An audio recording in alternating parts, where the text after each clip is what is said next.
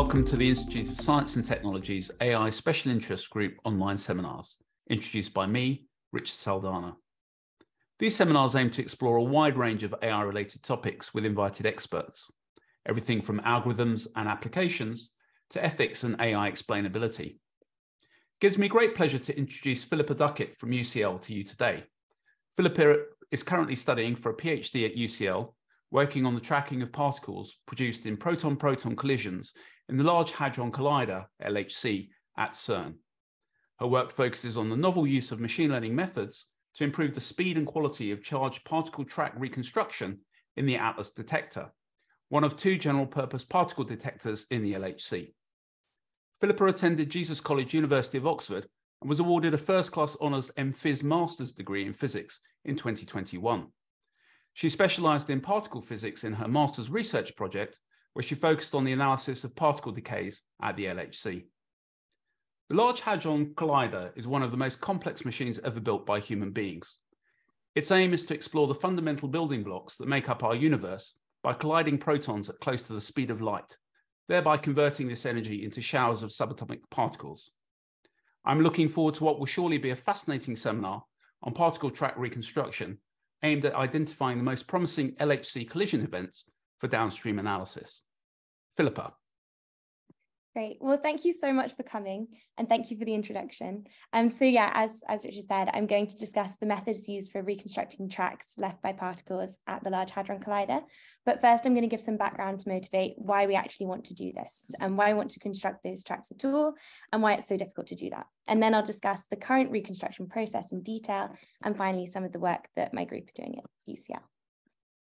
So onto the standard model. So CERN's main focus is particle physics, which is the study of the fundamental constituents of matter. So for questions like, how many are there? How do they interact? What are their properties? But the physics studied is much broader, and it ranges from nuclear to high energy physics.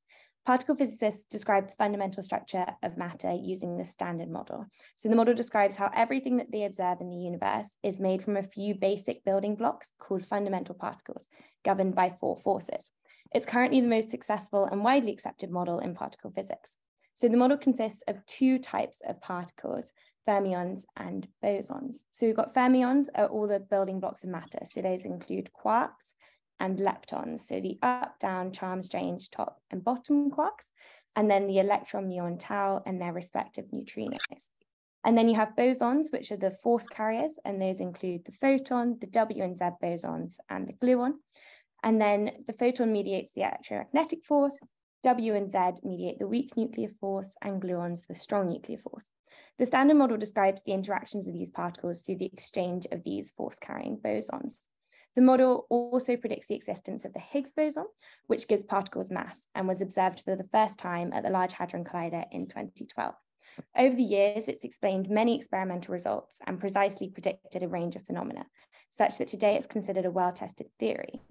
But it does have some limitations. So basically, why are we still studying the standard model? What are the open questions? The standard model actually only describes 4% of the known universe. So some of the major unanswered questions include, what is dark matter? So observations of galaxies and the cosmic microwave background radiation suggest that 96% of the matter and energy in the universe cannot be accounted for by the standard model. So dark matter makes up 26% of the universe and is thought to be made up of particles that don't interact with light or other electromagnetic radiation, but the exact nature of these particles is still unknown. Another question, why is there more matter than antimatter? So this is known as the baryon asymmetry problem. The standard model predicts that matter and antimatter should have been produced in equal amounts during the Big Bang, but observations show that there's a significant imbalance in favor of matter. Another question is unification of forces. So the standard model only explains the strong, weak, and electromagnetic forces, but it doesn't explain gravity. Will these forces be unified at higher energies as the other forces are? And also, why is gravity so much weaker than the other forces? So when you think about it, a small fridge magnet is enough to create an electromagnetic force greater than the gravitational pull exerted by Earth. So to explain the difference, we look for exotic phenomena such as extra dimensions and gravitons, which is possible that could be found at the LHC. And then the final question is vacuum decay a possibility, which some people also say as what is the ultimate fate of the universe? So the Higgs field is responsible for giving particles mass. If the Higgs field were at zero energy, particles wouldn't have mass. But there is a local minima at the value it currently takes, which is the Higgs boson mass. And current measurements actually of other phenomena suggest that there's a lower energy state that the Higgs field could decay to. And if the Higgs field were to be able to escape its local minima that it's in, the laws of physics would be completely rewritten and look nothing like they currently do. So it's interesting to look into whether this is actually a possibility, as it's currently thought to be. Okay, onto the Large Hadron Collider. So these are all of the open questions in physics, and one way to look into whether we can answer these is theoretically. But actually the theoretical predictions give lots of options. There's not one exclusive theory. And so it's required to have experimental tests of these theories. So this motivates the Large Hadron Collider, which is the state-of-the-art particle physics experiment at CERN in Switzerland, in Geneva. And it's designed to explore the building blocks of matter and the forces that govern them by smashing subatomic particles together at very, very high speeds and observing what flies off. So the LHC consists of a 27-kilometer ring of superconducting magnets with a number of accelerating structures that boost the energy of particles along the way. To reduce the impact of cosmic rays, the LHC actually exists 100 meters underground, and the LHC collides protons together at close to the speed of light and brings them to collision in locations known as interaction regions, which are surrounded by sophisticated detectors. During run 2, which finished a little while ago, but that's what we're currently using the data from, the collisions were at 13 tera electron volts. The protons are grouped in 2,800 bunches of over 100 billion protons each. These bunches of protons are kept on their circular paths with a magnetic field created by superconducting dipole magnets. And in run 2, there are approximately 100 billion collisions per second. And this high rate of collisions is necessary since many interesting physics processes have a tiny probability to occur. Moving on, just briefly to cover the experiments, although I think I've skipped slides, so I'll just wait till my laptop catches up. The proton collisions are recorded and analysed in 4 major experiments along the LHC. So those are ATLAS, ALICE, CMS, and LHCb. Each experiment has been built targeted at one particular aspect of the standard model. So ATLAS and CMS are the 2 largest detectors at CERN, and their mission now mainly focuses on probing new physics through the record luminosity at the LHC. ALICE covers the studies of quark-gluon plasma created in heavy ion collisions, and LHCb primarily focuses on measurements of CP violation and rare decays of bottom and charm hadrons, which investigate this antimatter-matter asymmetry problem primarily. The experiment that I work on is ATLAS, and I'll be focusing on that today. So this one's ATLAS. So just briefly, the run 3 of the LHC started in July 2022 after more than 3 years of maintenance work.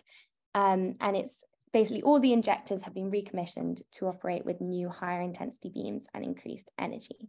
So what are the goals of run 3? So now that the Higgs boson was discovered, the standard model is in a sense complete, but there's still a lot more to learn. So one goal is to probe the nature of the Higgs boson. Is it one of a kind? Is there a whole Higgs sector of particles? Does it get mass by interacting with itself in some way? In run 3, we're hoping to observe previously inaccessible processes, and we'll be able to improve the measurement precision of numerous known processes. So for example, measurements of the Higgs boson decay to second generation particles such as muons will be an interesting new result, and it would confirm whether these second generation particles also get mass through the Higgs mechanism. We're also looking at new precision measurements, which hopefully pave the way to new physics.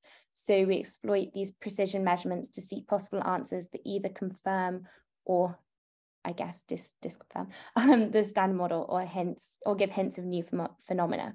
Most physicists expect that there should be new particles beyond the standard model, but it's unclear exactly what their properties should be. Then there's also lepton flavor universality violation, which you may have heard about. It must have been a couple years ago now, but in the previous runs of the LHCb experiment started to see some interesting effects in some of the decays of the B mesons that it measures. The standard model predicts that decays involving different flavors of leptons should occur with the same probability. And this is known as lepton flavor universality. And it's normally measured by the ratio between decay probabilities. And this ratio should be very close to 1 in the standard model, but the LHC-B experiment observed results that indicate a hint of a deviation from 1, and that hints at physics beyond the standard model. So this will be investigated in run 3. And then there's also a heavy ion collision program that will allow experiments, particularly ALICE, to investigate the quark-gluon plasma with unprecedented accuracy. And this figure is just a figure from CMS showing characteristics from a Higgs event. So moving on to talk about ATLAS. So the ATLAS detector has dimensions of a cylinder. It's 46 meters long, 25 meters in diameter, and the detector itself has many layers designed to collect the millions of particles produced by collisions in its center. Not all particle collisions are registered and analyzed though, because there are over 1 billion per second. So we need a sophisticated data acquisition system that's regulated by the trigger. And this is an online, i.e. at the time of collision or as close to it as physically possible, mechanism that selects which collision is recorded and stored. And this is important to keep the amount of data produced manageable. So yeah, we throw away like 99.999% of all events that are generated at the LHC, or at ATLAS at least. So onto the bit that's more what I'm working on. So this is recording the collisions. So the ATLAS detector measures the properties of particles produced in these collisions. And the aim is to probe the nature of the particle interactions. So the protons are brought to collide in the center of the detector, but we can only see short-lived particles through their decay products. We can't observe them directly, and they're only around for fractions of a second. So just to give a taste of how we observe some of these particles and decay products. So muons can be seen because they leave a track in the inner detector and a track in the muon spectrometer, but they don't leave energy in the calorimeters. And then an electron can be seen by tracks it leaves in the inner detector and showers in the electromagnetic calorimeter. Photons can be seen as they don't leave tracks in the inner detector because they're not charged, and the showers they leave in the electromagnetic calorimeter. And neutrinos can be observed by the fact that we don't observe them. So you see a neutrino by looking at the event as a whole and working out the missing momentum and missing energy and whether this is compatible with a neutrino. So another thing that is observed in these collisions are jets. So jets are collimated streams of particles, and they are the signatures of quarks and gluons. And quarks and gluons make up proteins. So when the protons collide with high energy, these constituents are kicked out in all different directions, and the jets are the signatures of these. So hadrons are seen via their jets, and jets are seen by tracks they leave in the inner detector and showers that they leave in the hadronic calorimeter. We'll be focusing now on tracking in the inner detector because this is what I work on. And you can kind of see from what I've just been through that a lot of the different types of particles are observed by the tracks they leave in the inner detector. So tracking is really important for identifying particles and so identifying what created these particles initially. So moving on to the detector. So there are multiple detector layers that are placed along the path of the particle. At every layer, the particle interacts electromagnetically with the material, losing a small fraction of its energy in the form of an electrical charge. And using the position of the deposited charge and a tracking algorithm, we're able to accurately recover the original track of the charged particle. Associating the different measurements together to recover a particle trajectory is the first step towards the analysis of a collision. Just to go through this, so a magnetic field within the detector bends the charged particles so that we can measure their momenta. And in a homogeneous solenoidal field, a charged particle will follow a helical trajectory. However, the magnetic field in the detectors is inhomogeneous, and so you need to solve the equation of motion numerically to work out what the track should look like, what a particle track should look like when you find all of its parameters. And so just looking, this is the equation of motion. So P here is the momentum, Q is the charge of the particle, V the velocity of the particle, and B the field. And the field is known, it's just inhomogeneous and complex in the ATLAS detectors. So on to the actual tracking. So as I said before, we observed the charged particles coming out of the collisions from the curved tracks they leave when moving through a magnetic field. Tracks are determined from individual measurements known as hits left in the detector layers as the charged particles pass through. The track finding problem is to group together sets of individual hits and connect them into sequences representing tracks to figure out the particle that created them. And you might ask, well, why not just watch the particles curving? But the answer is that every observation is an interaction, and this disturbs the state of the particle. So we need to observe these particles as little as possible so that we can see what their actual tracks would be. So the challenge now is to track these millions of particles per event in as few as possible layers of the detector. So the challenge, though, with this is now we have a series of hits, so a series of basically dots on a detector, and we need to join them into tracks. So every second, 40 million events are happening at the LHC. There are thousands of tracks from up to 40 individual collisions per event. And we need to reconstruct these millions of particle trajectories per second from petabytes of raw data produced by the next generation detectors. So there are additional challenges, including, for example, multiple scattering. So even though the detector layers are designed to interact as little as possible with the passing particle, multiple scattering occurs along the trajectory, resulting in a deviation from the ideal path. So the energy transfer of this interaction is negligible, but the successive small angle deviations do add a random component to the trajectory. So you're not seeing a clear trajectory, you're seeing a slightly deviated path. So looking at the current methods, so at Atlas, charged particle track reconstruction is done in 4 stages. So the first problem is, how do we actually interpret the detector signal into points showing where the particle went through? And then there's seeding and track finding, which are difficult because there are tens of thousands of hits in the detector caused by thousands of particles. So it's difficult to work out which particles created which hits and the path of the particle. And the added difficulty is you actually don't know how many particles there are, whether they've interacted too strongly with the detectors, causing them to change their path, whether they've emitted a photon in the process, which would also change their trajectory.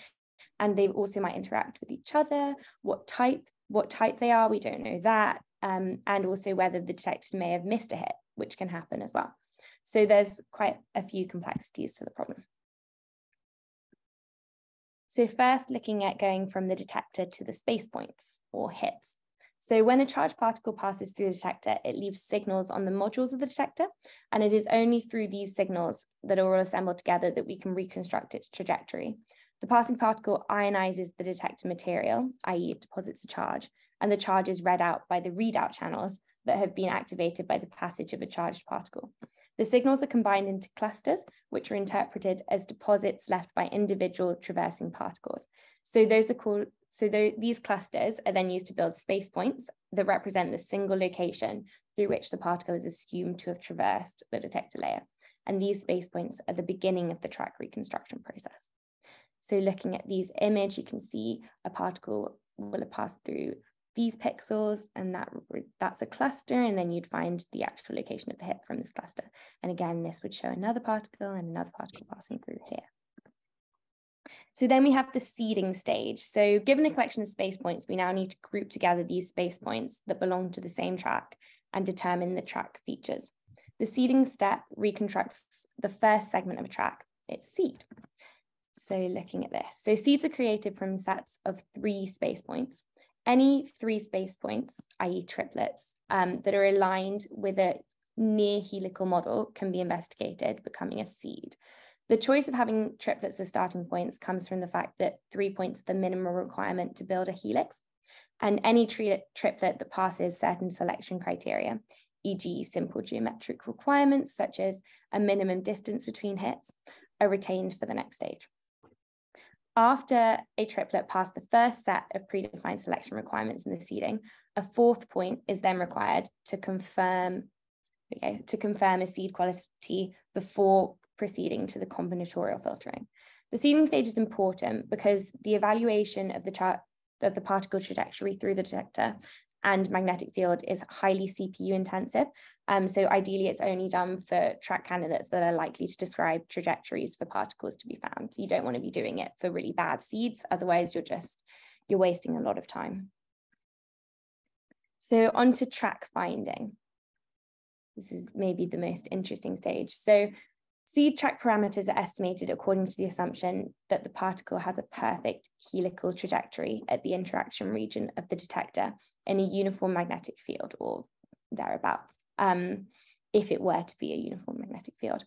And then you build search roads, so sets of detector modules that can be expected to contain clusters compatible with the seed through the remaining detector based on the estimated seed trajectory.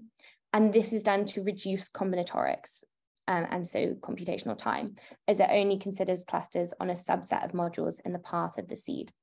Track candidates are then created using a combinatorial Kalman filter from the particle's initial trajectory, i.e. from using the 3 space point seeds. The combinatorial Kalman filter is a variant on the Kalman filter, which carries out a combinatorial exploration of all possibilities, building all the track candidates in parallel within the search road. It determines the track state vector dynamically from measurements at each detector surface to estimate the track parameters and their uncertainty from a set of measurements. Kalman filtering is a well-established method for estimating the state of a system that contains lots of random variation. And this is required because there, as I mentioned before, there is a lot of noise in the detector that can lead to inaccurate or missed measurements or the part of the particle as it travels through the detectors. So a little bit more detail on the combinatorial Kalman filter, but I won't go too in depth. So the filter takes a seed segment and the current fitted parameters, and it uses these to propagate to the next detector layer to make predictions on the location of the hit in the next layer. So you can see hit A is propagated to prediction point B. So in this equation, F is a theoretical track model for a particle in the Atlas magnetic field. So as I mentioned earlier, you had to solve that equation of motion to get the kind of theoretical model. And the track parameters have been determined from all previous measurements and initially from the seed. The measurements are functions of the state vector xk, where mk is the measurement at detector layer k, and h is the dependency of mk on the state vector. And gamma k is the difference between a theoretical prediction of the measurement and mk, the actual measurement. To update the so then we want to update the state vector using our measurement. So we don't know that these hits are necessarily better than these hits. Why should we take the track parameters from these hits only? So once you've extrapolated and got prediction B, we then observe hit B. And then we want to update the state vector using our measurement in the new detector or the new detector layer. And so these equations here are used to update our track parameters with this additional information. So mk minus hk shown here is the dependency gamma between the predicted measurement and the actual measurement, and k here, kk, is the Kalman gain, and it's a function of the properties of the noise in the detector, and it allows us to weight the importance of the measurement when updating the track parameters, producing a better estimate of the true track. So the true track is now here, and we'll have new track parameters that we can extrapolate to the next layer. So the filter then uses these adjusted parameters to predict the next location of the next space point on the track, and the process then repeats until you've got a track. So the pros of this are that you can account for noise, multiple scattering, and energy loss at each surface. So the things I was talking about before, particles changing their direction because they've interacted with the material in the detector, or they maybe emit a photon and change direction slightly, things like that. And the physics performance is very good. But the negative of using a Kalman filter is that the runtime scales very badly with the number of hits. And I'll talk about why this is a particular problem in the next few slides a little bit after this. So ambiguity solving is the next step in the tracking process. So all of the realistic combinations of space points have been made, but there are now a number of track candidates where space points overlap or have been incorrectly assigned. So this necessitates an ambiguity solving stage. So the end result, of the track pattern recognition process is a set of potential track candidates, but there could be more than one space point for a given layer that matches the filter's approximation with multiple track candidates. So this stage is now required. So the ambiguity solving routine first scores track candidates based on a range of quality criteria to quantify the likelihood that a candidate accurately represents the trajectory of a charged primary particle. It rejects lower quality tracks that also share large numbers of hits with the higher quality ones. And the score provides a measurement of track quality and derives from quantities such as number of hits, whether there's holes, so detector layers that don't have a corresponding hit, and the momentum of the track fit, where a track having a hole is penalized more than a complete track, and also the chi-squared of the track fit is used as well to penalize tracks that are badly fitted. Any track that scored 0 anywhere in the ambiguity solving stage is rejected. And after the track candidates have been scored and sorted from highest score to lowest, each track is then individually processed. So the track is assessed ensuring specific requirements are met. And if the track fulfills all these requirements, it's accepted. And if the track has failed any, it's rejected. And a strict down subtrack is created from its unused hits, rescored and inserted into the input track collection again. So the tracks are rejected by the ambiguity solver if the following requirements are not met. So there's a minimum allowed momentum, a minimum number of hits, a maximum number of holes in the track, a maximum number of shared clusters, and a maximum of 2 tracks can be associated with a hit. So given your processing in order of kind of best to worst track, once there's a track that comes through and its hits have already been used by 2 tracks, that's automatically just gone and not accepted.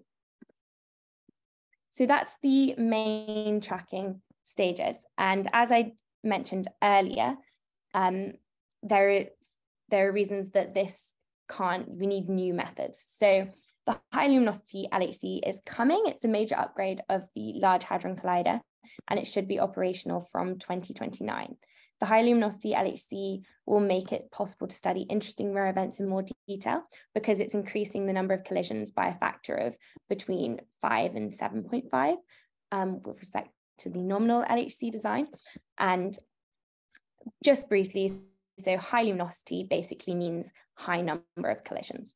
And as you might be able to imagine, this makes the problem much, much more difficult.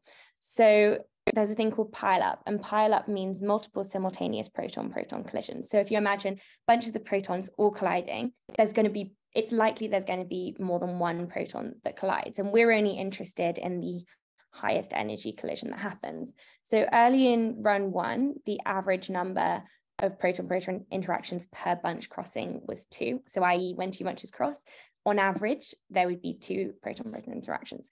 And these are they're still difficult to distinguish, but it's kind of clear that there are 2 initially here. Late run 1, there were approximately 20 collisions, individual proton-proton collisions per bunch crossing. So this looks more like this as a problem. But in the high luminosity LHC, there's going to be about 200 proton-proton collisions per bunch crossing, making the tracking problem very difficult. So just moving on to the next slide. So the Kalman filter-based methods run time scales with order n squared hits. So that's going to lead to a combinatorial explosion and so a runtime explosion. And the current budget predictions do not cover the CPU needs of current methods. So we need new and/or improved methods of track reconstruction at the LHC. So there's been lots of suggestions for this, and it's a very active area of research in tracking. So from a machine learning point of view, the problem can be treated in multiple different ways. And there has been this TrackML tracking challenge where they basically made a slightly simplified version of the problem and released it as a Kaggle competition for machine learning enthusiasts. And there are different ways that people approach the problem, but most of the winning solutions did end up using a variant of the way that tracking is currently done. So there weren't many winning end-to-end methods where you start from hits in the detector and end up with tracks using machine learning, but machine learning can be used to optimize different stages in the track reconstruction. So for example, the seeding stage could be optimized using, I think one of the winning teams used just a linear regression for track seeding. And yeah, you can do different things with different steps. So that's an active area of research, and that is what I am now researching. The final thing that I want to discuss is jet flavor tagging, because this is another area that machine learning can be applied to and is very, very useful for. So as discussed earlier, hadrons can be observed in a detector as a collimated stream of particles, i.e. a jet.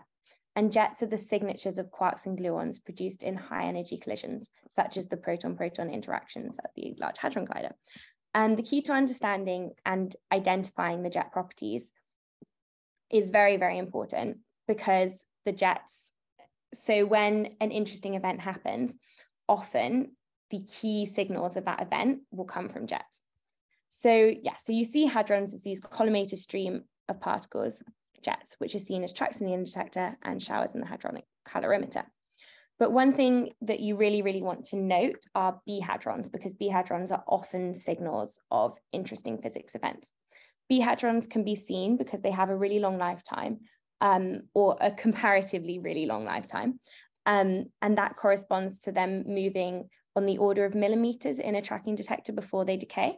So whereas most particles will initially decay at or very, very close to the primary vertex, i.e. where the protons collide, B hadrons will move a considerable distance before they decay. And they also have a large mass, so that's determined in the hadronic calorimeter. So the identifiers, as I kind of mentioned, are this displaced vertex and this large impact parameter. So the impact parameter is the distance of closest approach to the primary vertex. So basically signaling this long lifetime of B hadrons. And the group that I'm working with at CERN, so the Atlas flavor tagging and tracking groups, have been working on an upgrade to the current flavor tagging algorithm. And I'm only going to discuss tagging B hadrons because these kind of make the most sense in terms of tagging. The other, you can tag the other quarks, but yeah, the B ones make the most sense. So the GN1 model combines a graph neural network architecture with auxiliary training objectives in order to determine the jet flavor. So the model inputs can include jet variables, for example, the combined momentum of the jet and track related variables for each track within the jet. So for example, the curvature or the closest distance to the primary vertex or the number of missing hits of a track. And the inputs are fed into a per track initialization network, which outputs an initial representation of each track. These representations are then used to populate the node features of a fully connected graph network.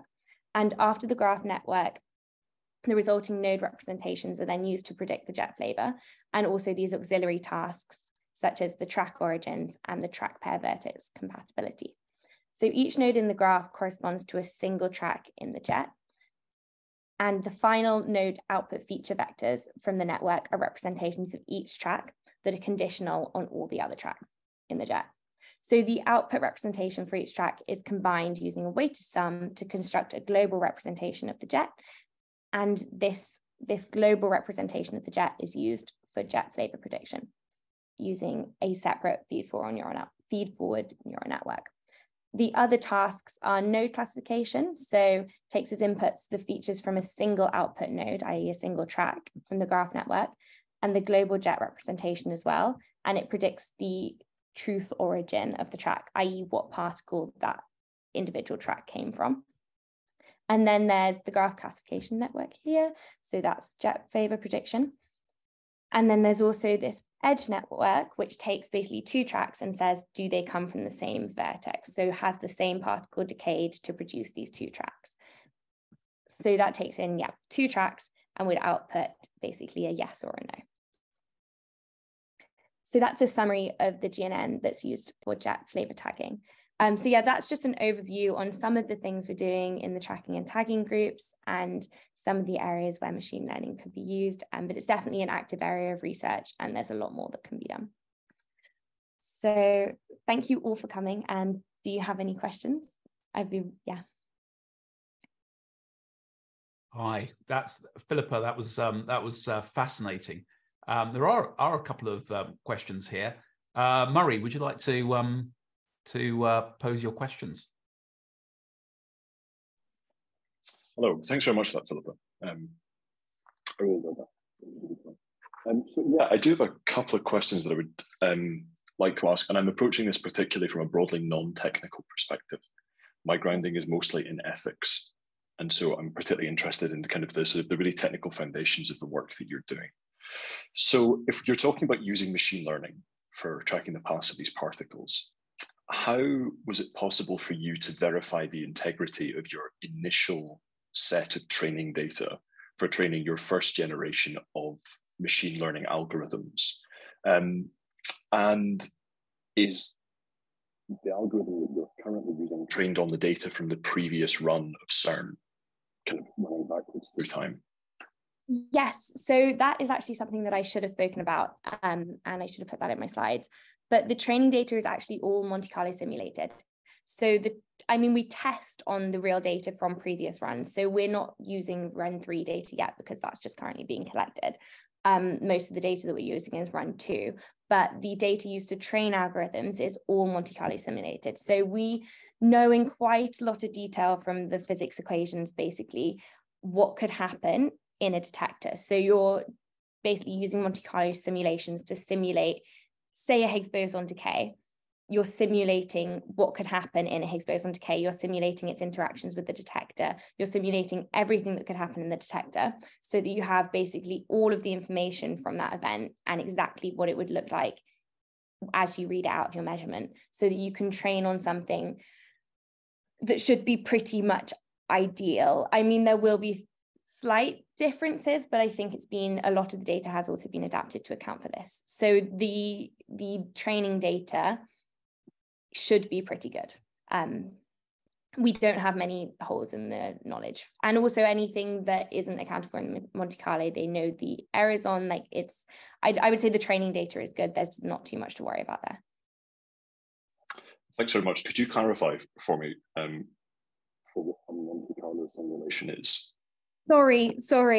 Yes, so a Monte Carlo simulation. So if you imagine that all of these events in particle physics are basically governed by probability. So a Higgs can decay to lots and lots of different things. And we know the probability that it decays to, for example, I don't know, a B quark. And we know the probability of that particular decay event happening.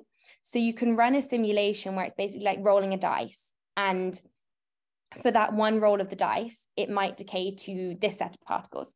But then if you roll the dice and another time, it decays to another set of particles, and the Monte Carlo will kind of roll these dice on a repeated basis.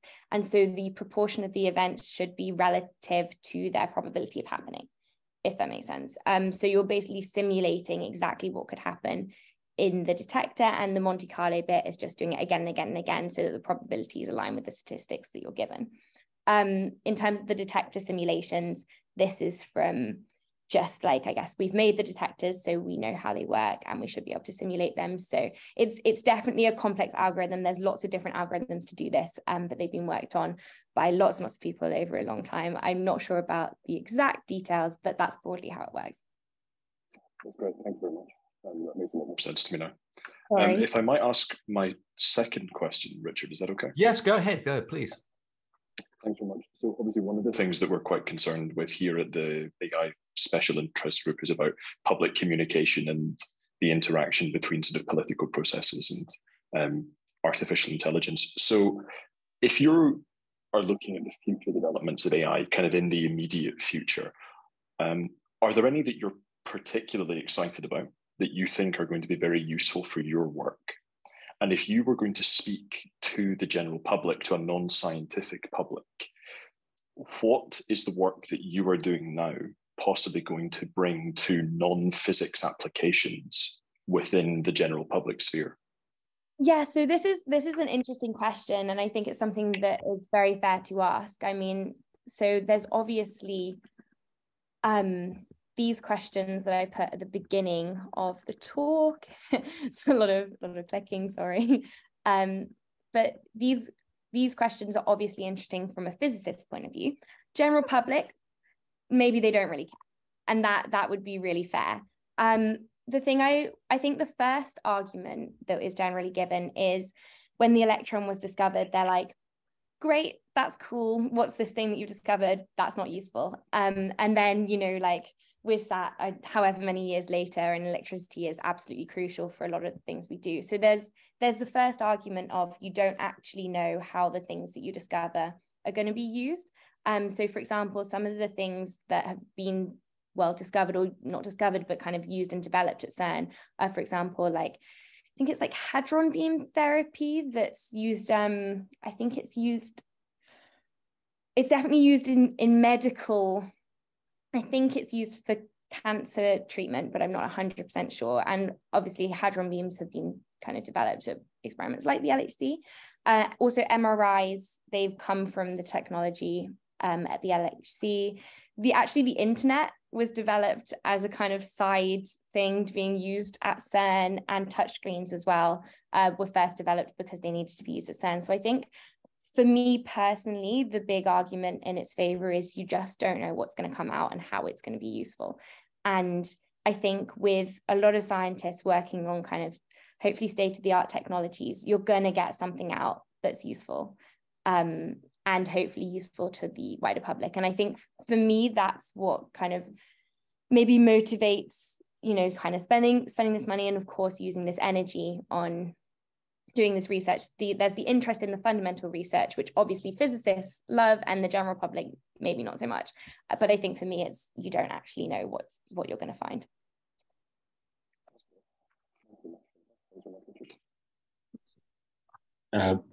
Thank you for that. I just typed my question. Sorry, I have to ask again.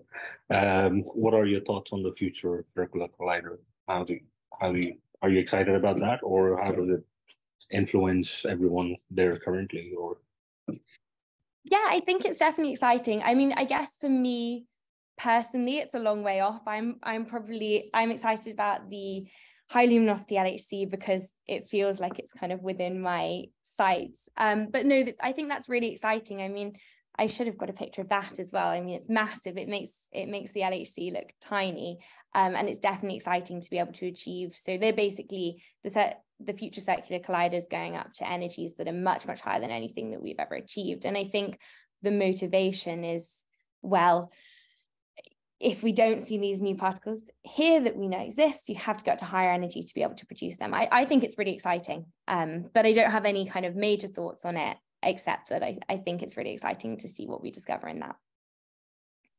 Thank you. Thank you. Philippa, I've got a couple of questions. One very sort of down-to-earth grassroots question. You mentioned the physics performance is excellent on one of your slides in relation to the Kalman filter. And I was just trying to sort of work out what you meant by that. I'm assuming you're sort of referring to the sort of error correction of the Kalman filter, but please elaborate.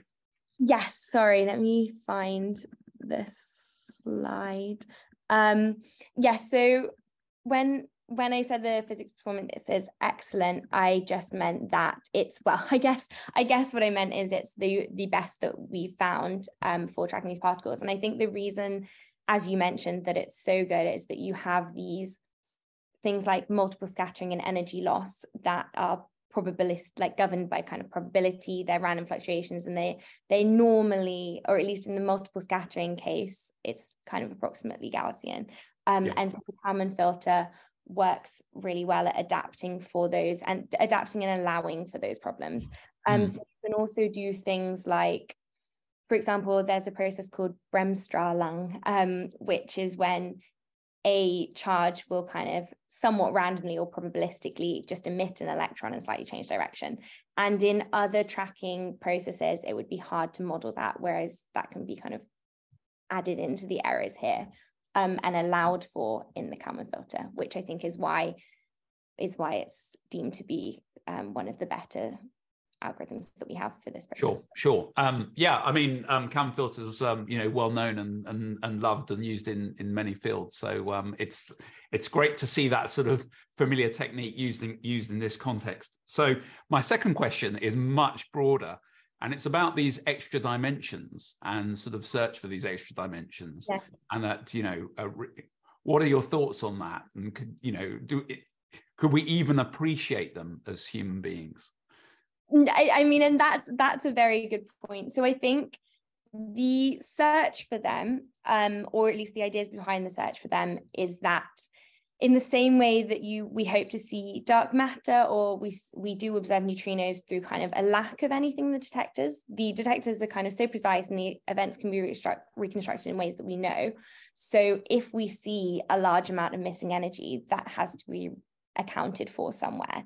And so I think the hope is to see this missing energy. If there were extra dimensions. You might see these as energy that's just disappeared. Right. But yes, I mean, how can we appreciate extra dimensions? I think I personally can't. I can't imagine an extra dimension. I think there's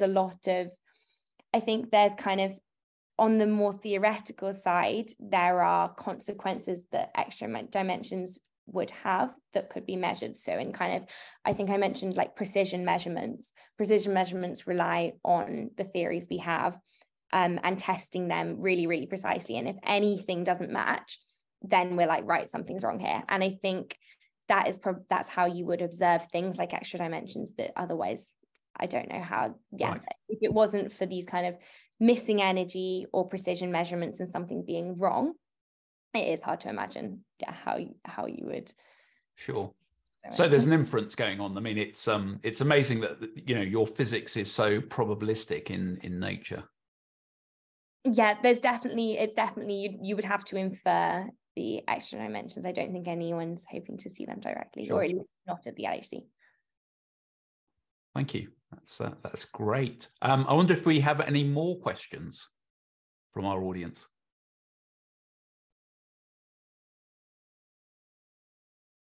If not, then Philippa, I'd really like to thank you on behalf of the audience present and the IST for a really great seminar. Thank you very much. And if you enjoyed this seminar, you might like to take a look at our istonline.org.uk website. The seminar is recorded and will be posted on YouTube. Thank you all for attending, and we look forward to seeing you at a future seminar. Thank you very much. Goodbye.